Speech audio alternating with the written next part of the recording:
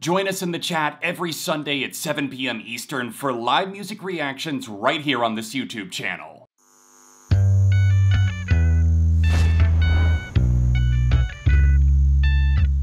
Historically, when members leave a band on good or bad terms, it can be tough to navigate the path forward. But when a group of people experience tragedy together as a unit, things can quickly fall apart at the seams, as these situations often involve something extremely bleak. A few years back on SOS, I showed you a batch of bands that fell apart after Fame, and while those stories had an underlying darkness, today's are much darker. I don't want to waste too much time with introductions since these stories all deserve to be told individually, so hit that like button to support the show, join the conversation in the comments, and let's get to it. And I love become a funeral pyre.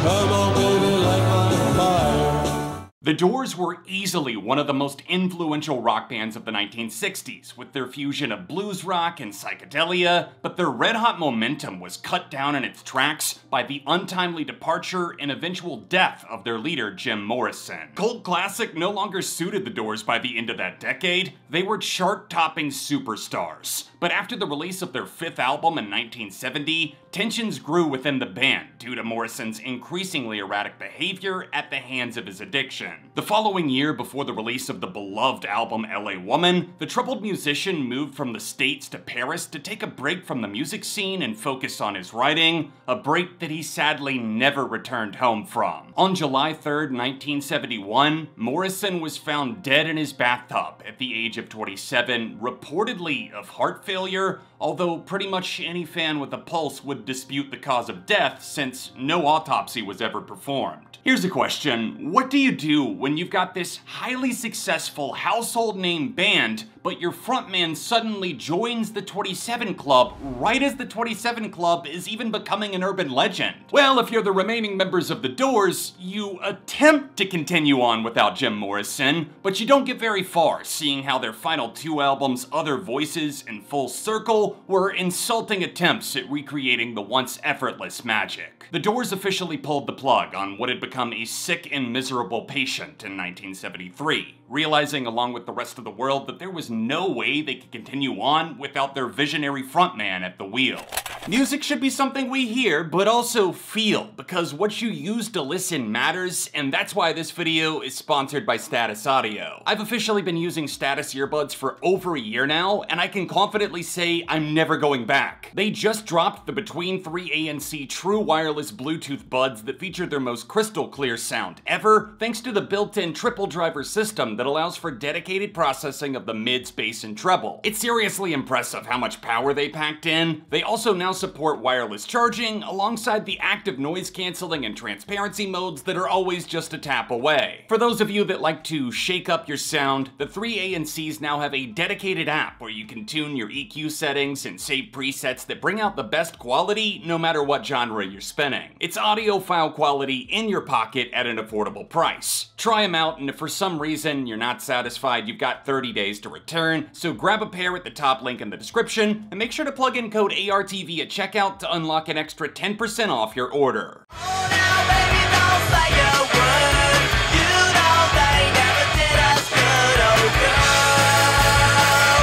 And we're almost done. The story of the Exploding Hearts is one of the saddest ones out there because it felt like everyone was rooting for the young band's breakthrough, and right as their moment finally came, an unimaginable disaster stole it away. The Hearts hailed from Portland, Oregon, and made waves for daring to stand out from the melancholic music scene that the Northwest States had become known for by the early aughts. With the release of their debut album Guitar Romantic in March 2003, music publications began routinely name-dropping them as a band to watch, so naturally, more fans started showing up to their high-octane concerts. After a run of electrifying shows in the summer of '03, fate dealt the Exploding Hearts an unbelievably cruel hand. The band had just played a venue in San Francisco and were driving their van back to Portland when bass player Matt Fitzgerald fell asleep at the wheel. The vehicle ran off the road at a high speed and crashed, killing all but one of the four members instantly. Band manager Rachel Ramos and guitarist Terry Six somehow made it out alive, but they couldn't say the same for their fallen brothers. In the wake of this tragedy, the power pop meets punk rock daydream of the Exploding Hearts came crashing down. One day there was nowhere to go but up, and the next, a heavy gloom had taken everything, as their sole surviving member was left with no choice but to close the book on what looked to be an extremely promising chapter.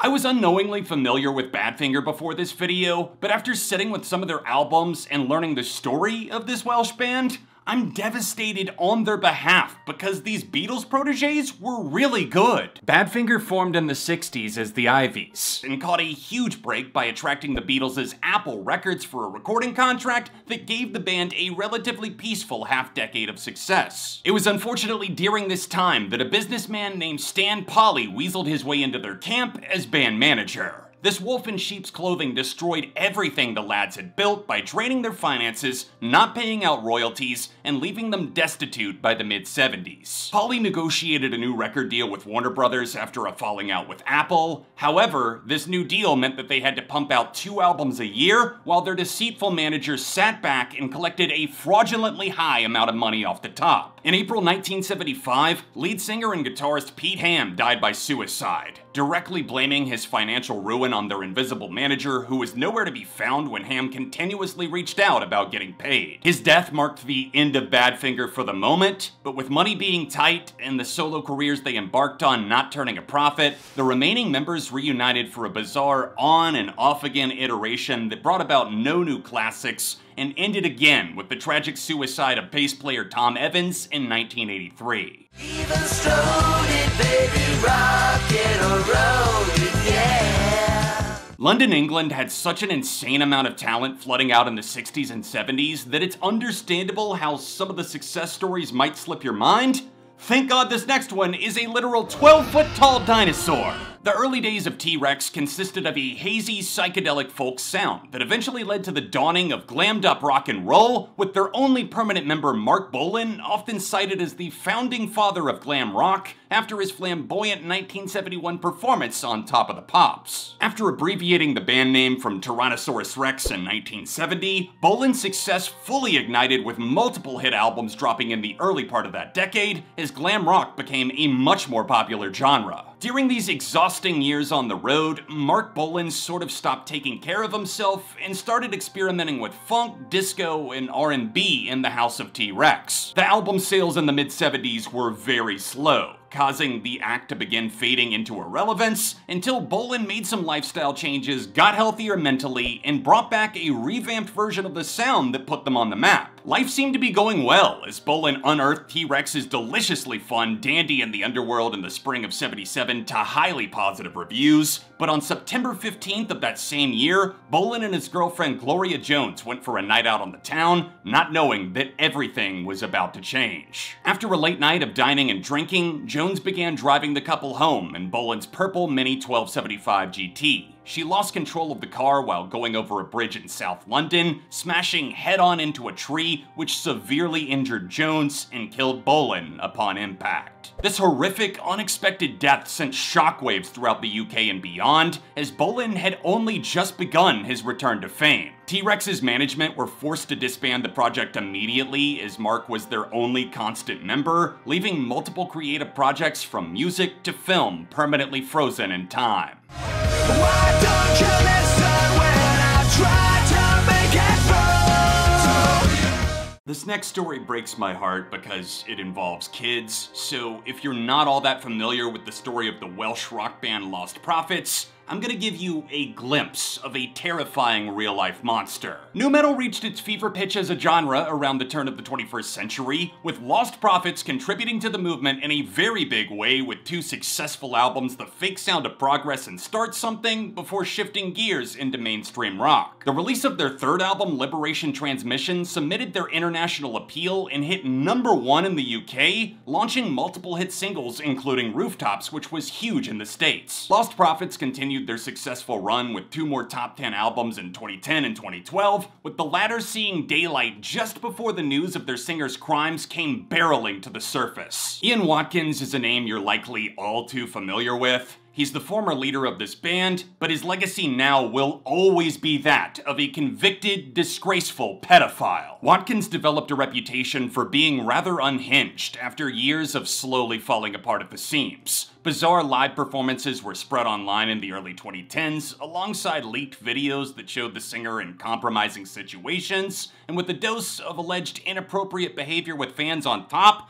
the singer was finally arrested on drug charges, with a court demanding that his home be searched. What investigators found on his home computer is the stuff of nightmares. They found loads of explicit images of kids, extreme bestiality porn, and highly sexualized chat logs. News that confused the general public when it broke, including his own bandmates, who immediately went into a state of shock. After a lengthy trial the next year, Watkins was found guilty of numerous assaults against children, including literal infants, later showcasing just how big of a piece of shit he is, with a recorded call from prison being leaked where he talked to a female fan about his sentencing being mega lulz. What Watkins did to those innocent kids and all of his victims, all while playing good guy rock star to save face in the public, is the definition of fucked up. But there's still the element of sympathy that I have for the remaining bandmates who were left questioning everything they thought they knew. Those members released a statement at the end of 2013 saying, "After nearly a year of coming to terms with our heartache, we will no longer make or perform music as Lostprophets." A full decade later, they've stayed true to their word, instead launching a new band called No Devotion, which was born from the ashes of Lostprophets, with Thursday's Jeff Rickley serving as their new frontman. And they're actually really good. A viewer submitted them recently at a live stream, and I've enjoyed all of the material I've heard, so check them out,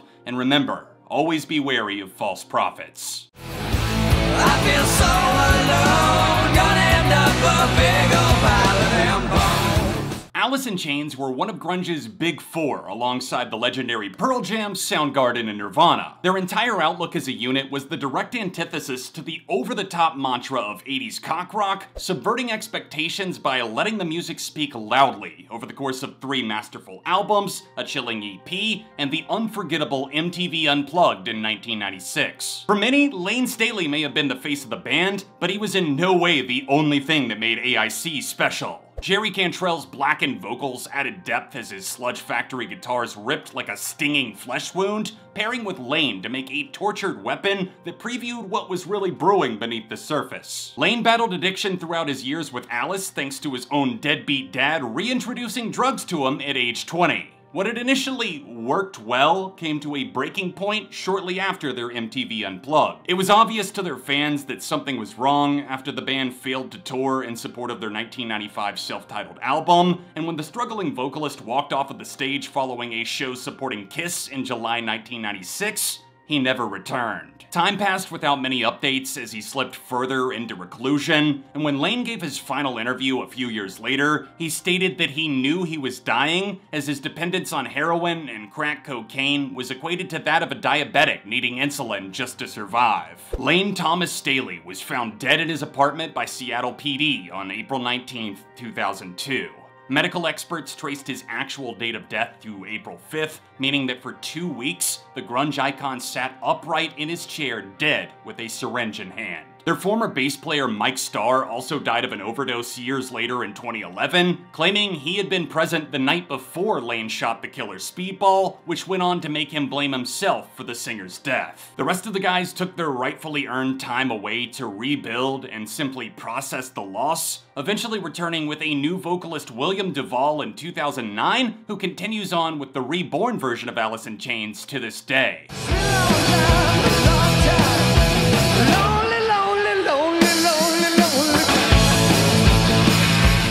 Led Zeppelin were the most popular band of the 1970s, surpassing the sales of industry titans like Fleetwood Mac, the Rolling Stones, and everyone else in their way. They gained a cult-like following initially as fans gravitated to their tender but often complex recordings, but the underground couldn't hold the Zepp for long as humble beginnings later became crowds of more than 100,000 people. Robert Plant was the obvious superstar with his 1 in a million vocal, but something about Zeppelin's rise to fame felt different, as each member together from their shredder Jimmy Page, bassist John Paul Jones, and drummer John Bonham all received praise and attention for what they brought to the band. While there definitely were hardships in their relatively short 12-year tenure, nothing seemed to be capable of slowing them down, even if critics were pretty divided on their later years' albums, including what ended up being their final In Through the Outdoor. Tragedy had already greeted their frontman several times, with a terrible car crash in 1975 and the death of his son in 1977, but the straw that broke the band's back was the untimely passing of their very own John Bonham. The drummer's drinking had gotten out of control, with some theorizing that his collapse on stage in the summer of 1980 was a direct result of this. Later that year, during rehearsals for their first North American tour since '77, Bonham started drinking copious amounts of vodka that he sometimes referred to as his breakfast, before dying in his sleep due to asphyxiation on the night of September 25th